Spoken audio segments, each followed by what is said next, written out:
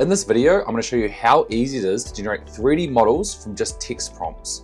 We'll use Claude and hook it up to Blender using MCP. There'll be a quick step-by-step guide going through how to wire the two bits of software up together and allowing you to just flow prompts in and see design changes on your screen in seconds.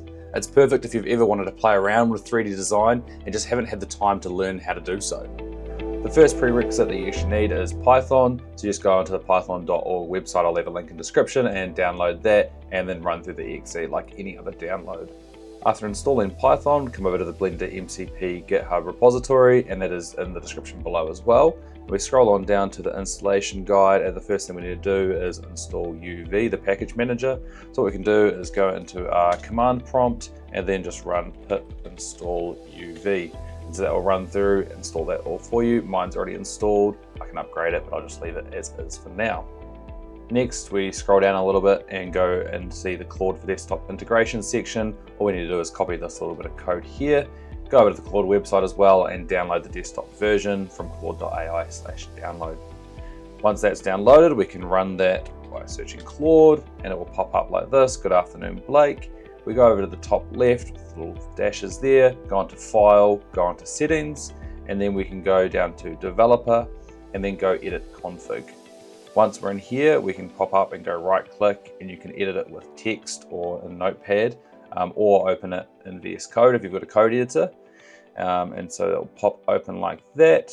And then we see here, I've already got it set up. It'll probably be completely blank for you, but all you need to do is delete whatever's in there and Control V, and that sets up that Blender MCP server.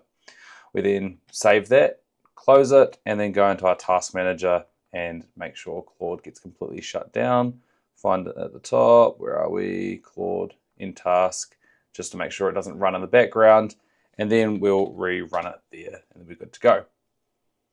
Going back onto the GitHub repo page, we'll scroll up and we'll see the different code files there. We only need the addon.py one, so we can click into that.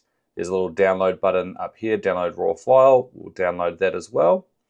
Make sure that Blender is also installed, so just go over to blender.org/download and have that running as well. Once that's all done, we can go into Blender, open that on up, and we'll see once it loads the kind of basic page there. Got our nice little queue, a nice little camera, etc. What we can do is go to the top left, hit on Edit, and go down to Preferences. From here, you'll see a list of all the different add-ons that you have, probably none if it's a fresh install. We can then go to this little drop down on here and go install from disk. And it will pop up in your folders. You can navigate to your downloads one, or I've moved my addon.py into here as well. And so all I need to do is double click on that, and then we'll see Blender MCP pop up. We can then close that, press N on our keyboard, and then we can see this little pop up on the right. Go over to Blender MCP, and then we can go connect to MCP server. Now the server is currently running, we can jump back onto Claude, we can do split screen, however you'd like to view it, and go, hey Claude, use Blender, remove the square, and create me a sphere. And so what that will do is go check for the Blender MCP connection. We've got it running here, so you can tell that it's running by it showing disconnect from MCP server. And we can see it wants to submit a request and it wants to execute Blender code from Blender.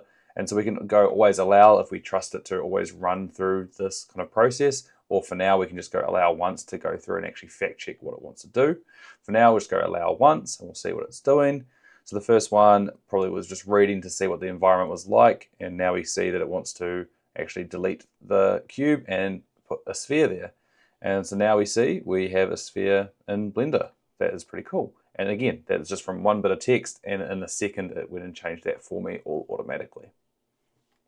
So all it's really doing behind the scenes is generating Python code to execute in our Blender environment and then running it through connected via MCP. So it's nothing actually too crazy. It's really, really good for these quick, fast little generations. However, it's going to really struggle with actually some kind of complex geometry. For example, if I asked it, hey Claude, make a dragon and a snowman in Blender. And so that will go away and we'll see what that comes back with, but I'm not expecting anything really good. It can do kind of the basic geometry quite nicely, but it often struggles with kind of placing objects together and getting any form of real like detail. So as we see, it started to do the snowman. We've got 3 little ones there. It's actually done that surprisingly good, better than I thought it was going to do, and it's actually given it a little nose and little buttons as well, which is pretty cool. It is actually connected between the 2 different circles, but we'll see how it goes for the dragon. And so there we go. There's the dragon there, which is just some real basic geometry that doesn't actually look like a dragon. So I guess the snowman is quite a good one. Oh, still going. So it's given it a tail and some wings. We'll see if anything else wants to be created here. Allow, give it some legs as well, which is quite cool. Nice little horns there as well. It's got given it a neck. And that might be it as well. Awesome. So as you can see, it's really good with the basic geometry, the squares, the circles, the cones, triangles, all of that sort of thing. But actually getting some really good detail is where the kind of struggle is. So like that snowman looks pretty cool, dragon, not so much. But there are also ways around it. So in this Blender MCP pop-up, we can see that there's 3 different checkboxes here for different software, and they actually solve these different problems for us.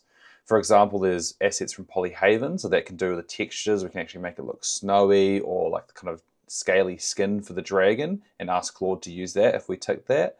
Well, there's also Hyper 3D, which is the Rodin 3D model generator, which is really, really mind-blowing. Unfortunately, I can't quite show you because I've actually used all this free trial API key that I got, and it's a little bit expensive. But if you run this, it can actually generate mind-blowingly good actual renders of dragons, animals, anything you put in. It's amazing. And you can even do image to 3D model as well.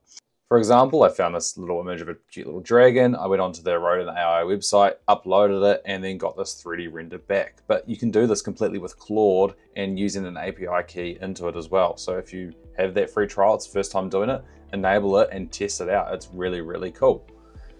And there's a whole range of stuff. You can scroll through, use their other content as well. Like these are really, really detailed renders from very specific prompts, but it's not just your basic shapes anymore. It's the textures, it's the hairstyles, it's everything about it, which you can generate.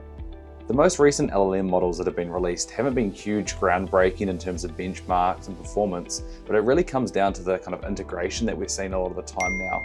With MCP, it's allowing us to hook up these models with all our different software, allowing a huge amount of automation. I personally have no time to learn how to use Blender and generate creative kind of content. I have a 3D printer, I print designs as well on that, but now I can actually create my own designs using my own words, my own vision, my own prompt, which is really, really cool. Anyway, if you're interested in AI tutorials and guides, I post a heap of content on this YouTube channel, so leave a like and subscribe, and I'll see you around.